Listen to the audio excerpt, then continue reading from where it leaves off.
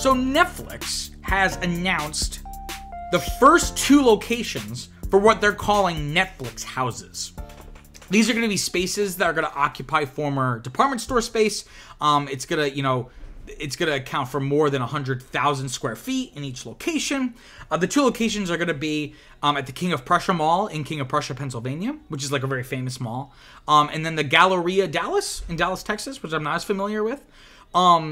And the Netflix houses are designed to, quote, create an unforgettable venue to explore your favorite Netflix stories and characters beyond the screen year-round, end quote. So what the fuck are Netflix houses, right? Pardon my French, but like, what even are these things? So the idea behind these, they're going to be in-person entertainment venues, right? And they're going to feature several elements within them. Because again, these aren't just like a single store. They're big. They're taking over former department store space. So they're going to feature shopping outlets, right? They're going to include eateries. And they'll also include experiential activities tied to Netflix's franchises. So like maybe a replica set from like Bridgerton, which you can see a character from here, right? And they kind of describe this a little bit more in their press release, saying, quote, imagine waltzing with your partner to an orchestral cover of a Taylor Swift song and a replica of the Bridgerton set, and then walking around the corner to compete in the Glass Bridge Challenge from Squid Game. After pretending to fight for your life, which I don't understand why Squid Game has been turned into something that's fun. The whole point is that they're not fun games.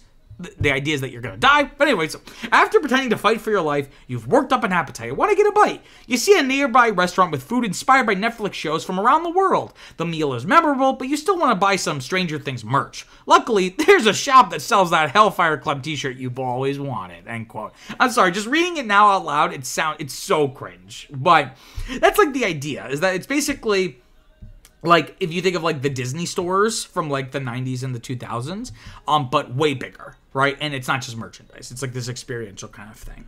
Notably, no movie theaters, no screenings, no nothing like that, which seems like the most obvious thing to do. Variety notes that, Netflix will build upon previous pop-up experiences that they've created. We have a quote here from Marion Lee, who's Netflix's chief marketing officer, saying, quote, at Netflix House, you can enjoy regularly updated immersive experiences, indulge in retail therapy, and get a taste, literally, of your favorite Netflix series and films through unique food and drink offerings. We've launched more than 50 experiences in 25 cities, and Netflix House represents the next generation of our distinctive offerings. The venues will bring our beloved stories to life in new, ever-changing, and unexpected ways, end quote.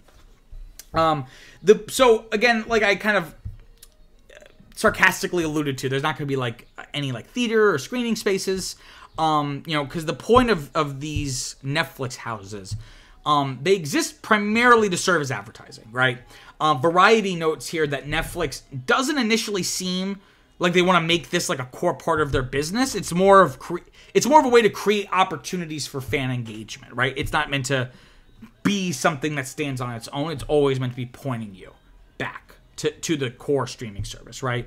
Maybe down the line they'll include novelty screenings like of like a very popular Netflix movie or something like I alluded to, but again, they don't want to eat into the subscription business. But again, I feel like it's two different experiences. Like a screening is a different experience. So I feel like you could still, showcase some of this content in a theatrical setting without I don't think anyone's gonna be like, I'm gonna cancel my Netflix subscription because I can just go to the Netflix house and watch this one movie and this is the only thing they're gonna screen for 3 months. Like I think if you do it sporadically enough, you're not gonna eat into your own business there, right? But overall, I mean, this is like an interesting idea.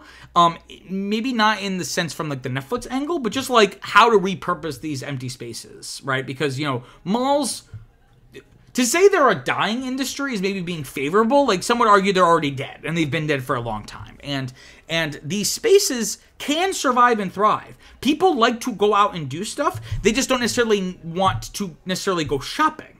So the mall industry, if you will, is just still in this tunnel vision of how do we get people to come back to the mall to shop. What they don't understand is that you need to get people to come out to do something that they want to come out and do, something that they can't do at home.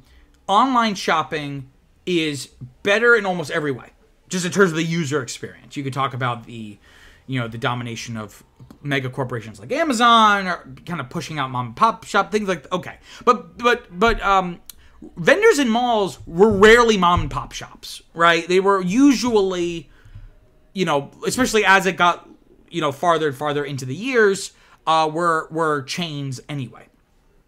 So it would be an interesting use of the space, right? The malls that have thrived and been successful post by the turn of the century have been the ones to innovate and make their malls a destination, like something you have to go do. That the things the individual pieces are things you want to go do, but then the whole is more than the sum of its parts. That it's not just about going to each store that you want to go to, it's about being at the mall. Or this particular mall, right? But from the Netflix angle, I'm very skeptical because a pop-up experience, which are typically hastily thrown together, cheap to produce, and way overpriced, and the idea is that you're able to get away with that because A, people are such fans of the thing, and it's only going to be around for like a couple weeks or a couple months, right? And people don't get burned.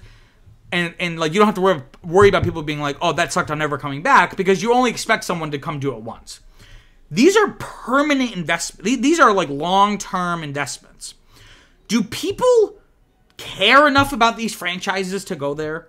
Like I know I'm a little bit out of the loop, but like, is Stranger Things, like if this was 2016, maybe.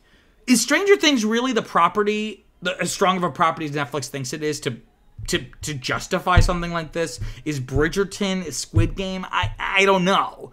My instinct is no.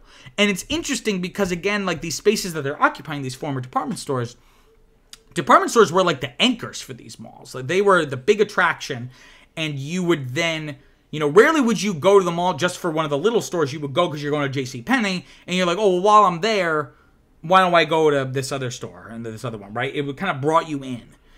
This almost feels like it's going to be reversed, where it's like, I don't think anyone's going to just go to the Netflix house, one of these Netflix houses. I think people, if they're already at the mall and just looking for something to do, they might swing by and be like, yeah, let's go check this out. But I don't know. This is a really big bet. And I am always talking about taking big swings and taking big bets. So, all power to Netflix to do this. But this might be a little bit misplaced, especially if their inspiration are like cheap, gimmicky pop-up experiences that they've done. But I guess those have been successful enough to inspire all of this.